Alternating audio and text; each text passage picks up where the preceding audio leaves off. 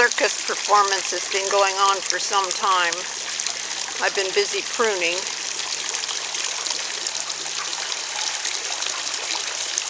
It was very active. Everybody was chasing everybody.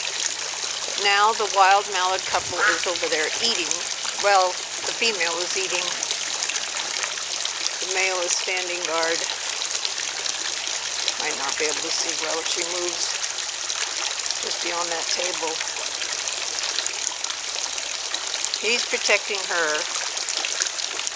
And then my ducks, they're trying to eat the fish food. And my mallard wants to go after the wild female mallard. So the wild male mallard goes after him. And they just go round and round. It gets very fun.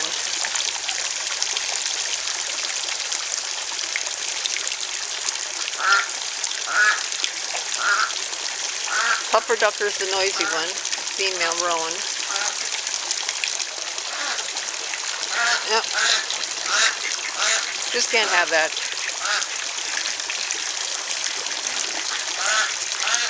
Get out of my food bowl. Get out of my pond. Now Mr. Peepers is after the wild mallard. Get out of my pond. But now the wild mallard is not going to be happy because his mate is in the pond. So we'll see what happens there. I'm sure Pistachio is the wild mallard. I'm sure he's going to get back in the water. Oh no.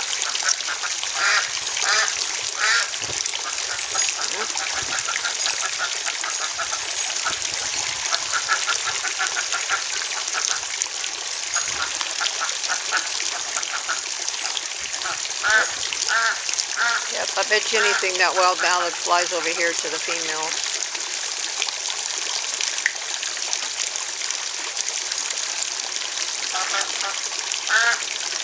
The female isn't very used to me. She spends most of her time on the nest over at the school, which is about a block away. But the male hangs around during the day. So she's a little spooked by me being out here.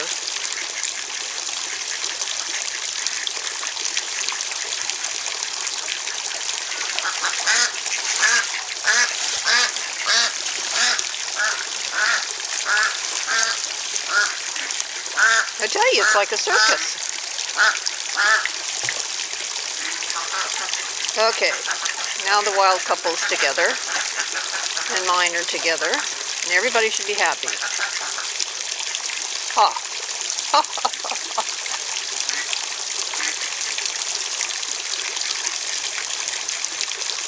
But now she wants to go back over and eat, I'm sure.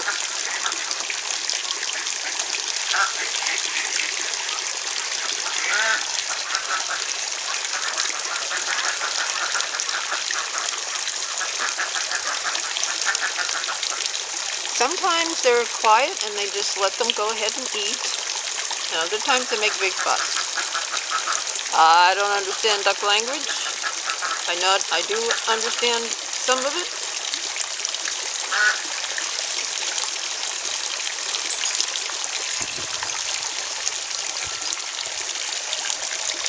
So that's the way it goes around here. And my fish are still hungry. See if I can give them some food while I hold on to the camera.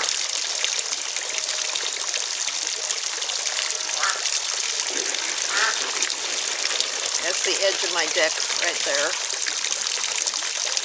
That's one of my favorites, Dorothy Vader. She's the mother of all these black and orange ones, and the black and red and white ones.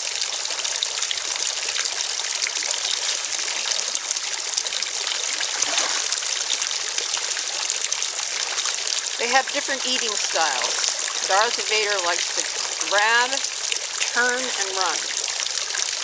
She's the only one really like that.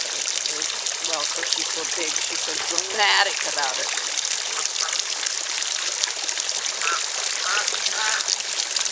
Here's my big boy. Moon glow. Oh. Now let's go. They're back in the water again.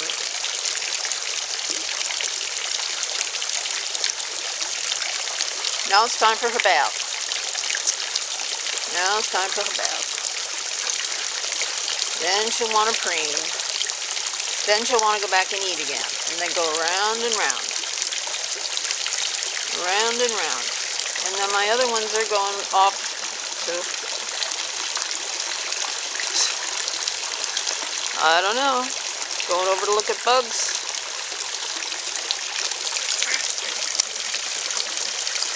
Yep. Now there goes the wild mallard chasing my mallard out of the pond. Well, sort of.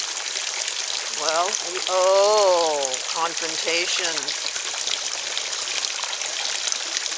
Stare down. Now, Mr. Peepers is going to leave quietly. No fight. I don't know. Reluctant.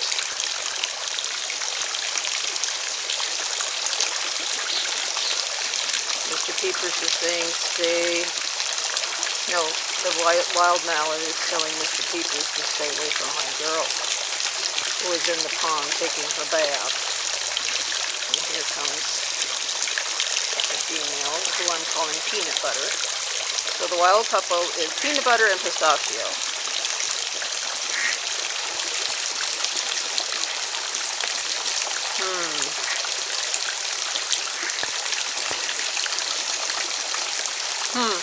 Isn't that something? They're just standing there next to each other. Just puffing and puffing. So, my mallard, Mr. Peepers, goes off in the distance. And then Pistachio comes back to join his mate who's trying to eat.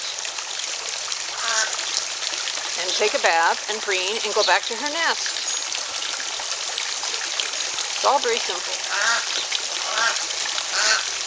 That loud one is Puffer Ducker, the rowan, who's now eating. So she interrupted the eating. Aha! See, I can't hardly see. She blends in with the scenery. But that's my female rowan who gave up her 34 egg nest. So that's why the wild ones went back in the pond. Because along came Puffer, and she runs the show. She runs the show around here. She's in charge. Okay, you guys, you need some more? You need some more food?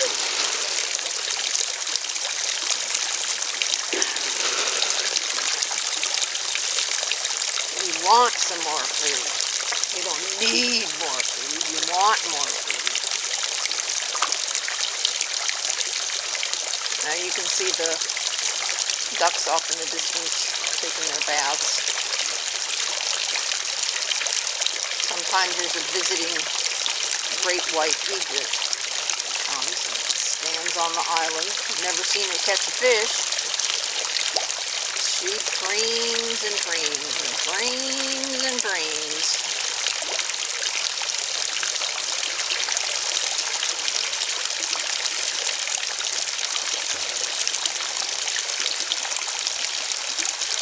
Preen, preen, preen.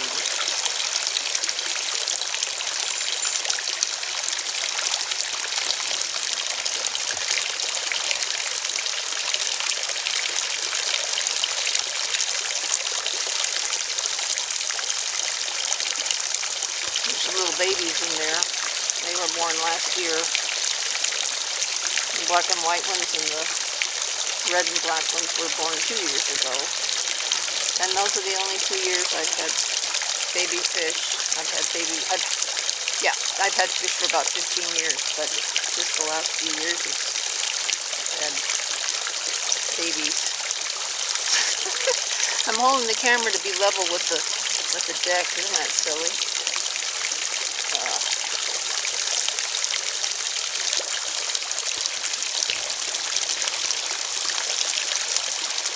my ducks are way off in the distance now, they're behind the ornamental cherry tree over there someplace. Probably bugging and slugging. Oh, and there's it just left. There was a sparrow sitting on the chair. The sparrows pick up the duck feathers for their nest. It is so cute to see their little beaks just full of feathers. Sometimes they have so many feathers you can hardly see their little bodies. Oh, there's one on the fence now. Look at that. Isn't that cute? It's really tough on a windy day. Oh boy. You put one down to pick up another and then they lose them. Go back and pick them up again.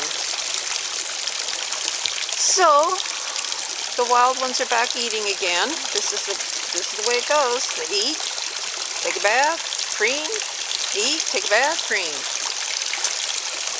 Okay, I guess you've seen it all, and I will sign out. Ugh.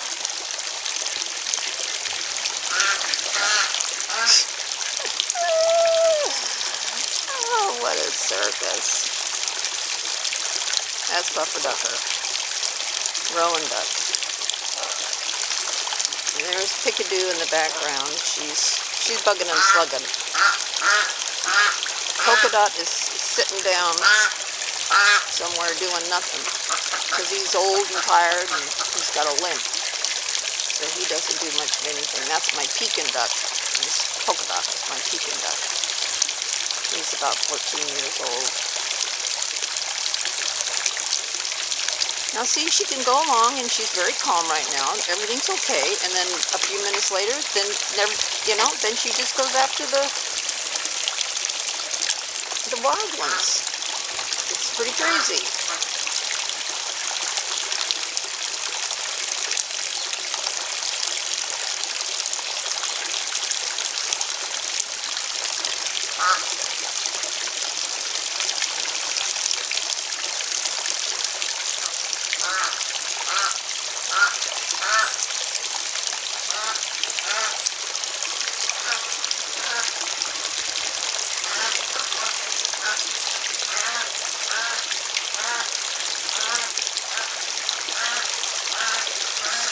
This was going on one morning at 2 o'clock. 2 o'clock in the morning. The wild duck must have been a full moon night and she could see, and she came in to eat something and everything exploded. Oh, they quacked for the longest time. Not fun. I put in my earplugs.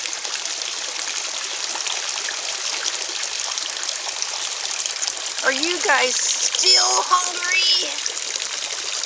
You're not getting anything else. That's it. There's my big boy way over there. Way over there. Sometimes in the early evening I'll get to see him jump. That seems to be when they do their leaping.